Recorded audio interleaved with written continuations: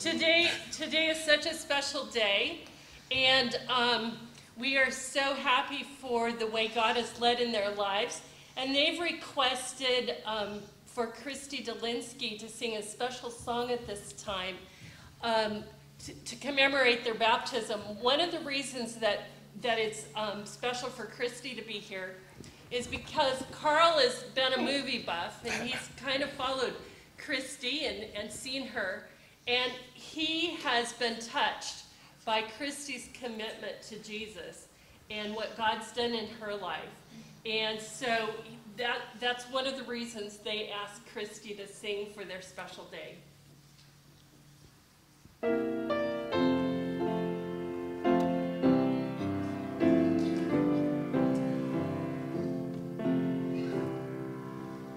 In the morning when I rise, in the morning when I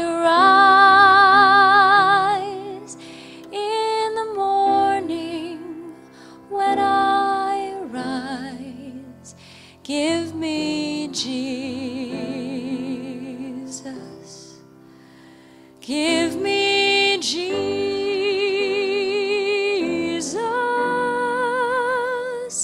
give me Jesus.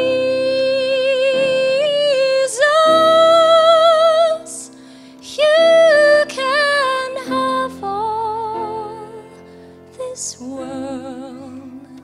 Give me Jesus.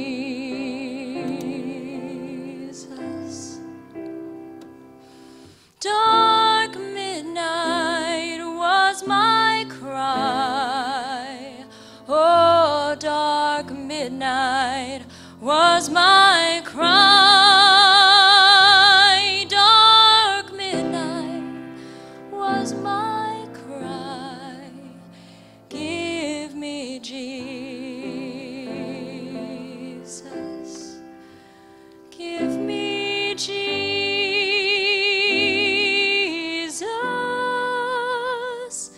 Give me Jesus.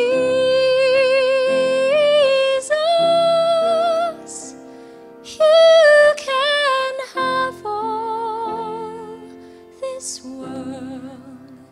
Give me Jesus.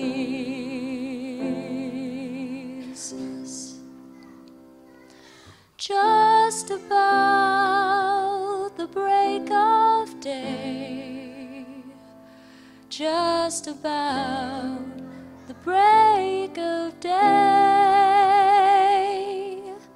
just about the break of day, give me Jesus, give me Jesus,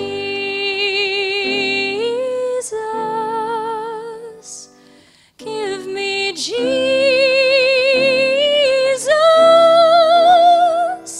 You can have all this world. You can have all this world. You can have all this world. Give me Jesus.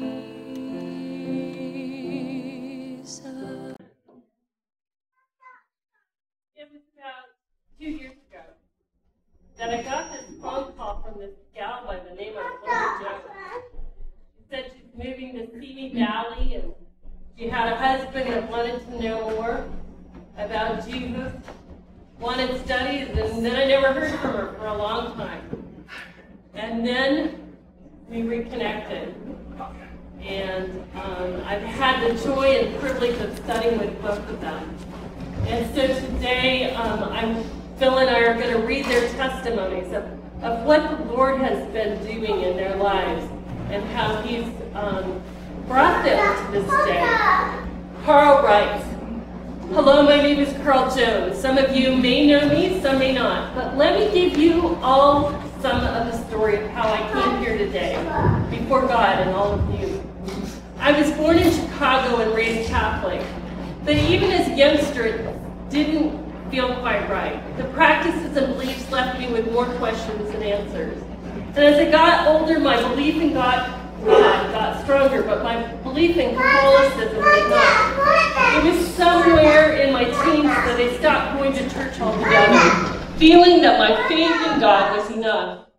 Over the years, I tried to fit in with other religions and beliefs, but it still didn't feel right. I tried Baptist, Pentecostal, other Catholic churches, and even attended a Calvary church. None of these let me feel at home or really any closer to God. I met my wife, Laura, 7 years after being divorced from my first wife. Laura was born and raised a Seventh-day Adventist. Getting to know her and talking to her, I felt like I might be on the right track, especially when we witnessed God's miracles and help more than once since we've been together. Upon moving to Simi Valley, Laura found the Simi Valley Seventh-day Adventist Church online. She contacted Pastor Jan and then Dave Vago via emails and Facebook. We, encouraged by both of them to attend, so we decided to visit, hoping to be accepted and find a church home. When we walked through the doors of this church and began meeting everyone, we knew we had found our church family. We knew we were home, and we haven't looked back since. Amen. This is my Bible verse. Do you not know? Have you not heard? The Lord is the everlasting God, the creator of the ends of the earth. He will not grow tired or weary, and his understanding no one can fathom.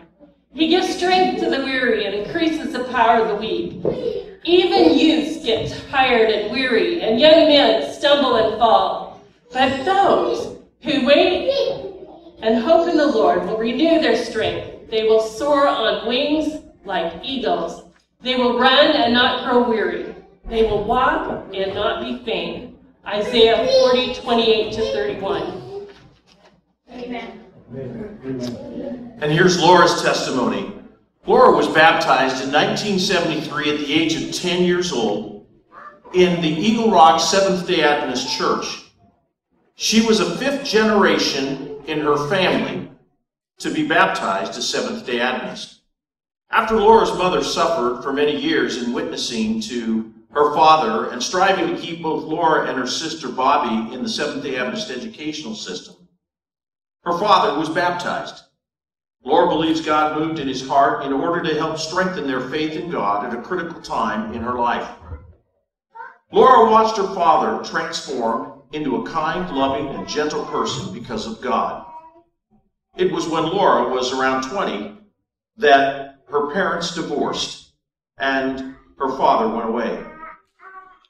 Laura went to several Seventh-day Adventist schools as they moved often, but she recalls a brief period of time where she met a young teacher at Glendale Adventist Academy by the name of Jan Zog. And for those of you who can't connect the dots, that was Pastor Jan. In her first year out of college when she taught at Glendale Adventist Academy. Little did they know that God had plans for both of them to meet again in the future in a baptistry. Laura remembers loving the Lord always, from learning skills in the Eagle Rock Pathfinders to singing in Glendale Adventist Academy's choir under Calvin Nibschild, and from helping her grandmother witness to others and in gathering door to door while caroling at Christmas time. A series of events happened to Laura that shook her faith, but she always knew God was with her and her 3 children. She had been out of the church for a few years when she decided to search for a church family that would help her continue to grow and understand the things she needed to learn about the Lord. But it was not until Laura moved to Simi Valley at the request of her husband Carl that Laura felt it was time to ask her husband to make good on his promise to attend a Seventh-day Adventist church with her. The first day they stepped into the Simi Valley Seventh-day Adventist church, both of them felt they were home again. Amen. They immediately asked to be baptized. Through Bible study with Pastor Jan, Laura and Carl have learned so much more about the love of God. They want to pass it on. Carl and Laura married October 10, 2010, And in their wedding party was Laura's 3 children and 1 grandson, plus Carl's 4 children and 2 of his grandchildren. Since then, their family has grown with 2 more grandchildren. Some of their children are here today, and some are watching online. Laura is, sorry, I'm having a tough time without my glasses. Anyway, Laura is studying educational psychology at CSUN. She accredits her ability to return back to school 30 years later to the fact that she had a wonderful Christian education. Laura wants to help other children have that same opportunity. Laura's favorite Bible verse is found in the Gospel of John, chapter 14, verses 1 through 3. Let not your heart be troubled. Ye believe in God, believe also in me. In my Father's house are many mansions. If it were not so, I would have told you. I go to prepare a place for you. And if I go to prepare a place for you, I will come again and receive you unto myself, that where I am, there ye may be also. Amen.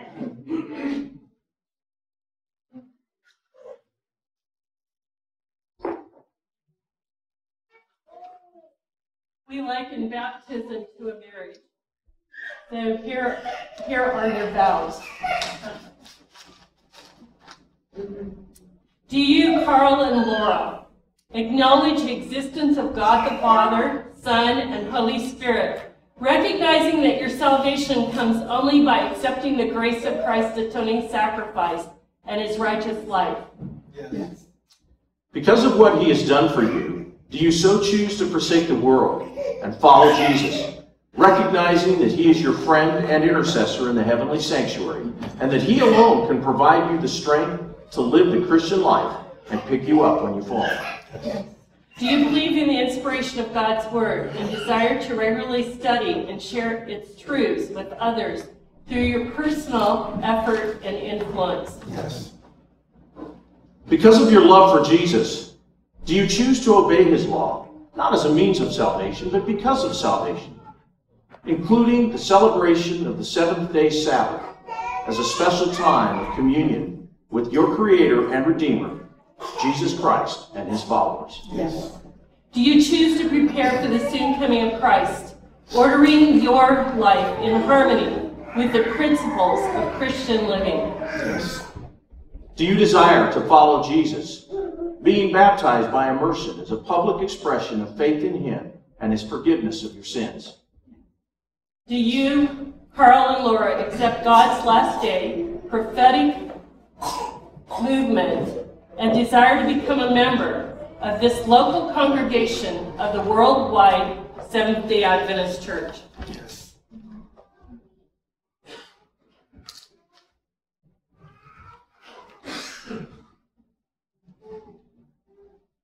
Because of your desire to follow Jesus with all of your heart, we now baptize you in the name of the Father, and in the name of the Son, and in the name of the Holy Spirit. Amen.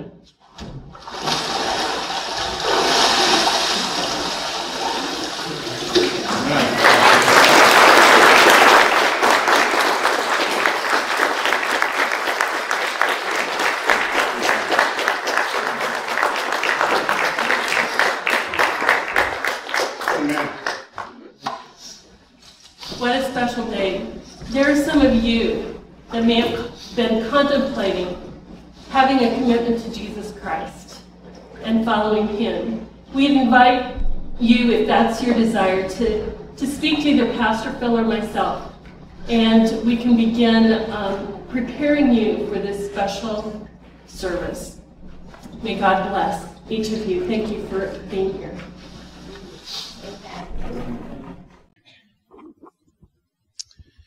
This time we would like to invite the Joneses to join us again up here.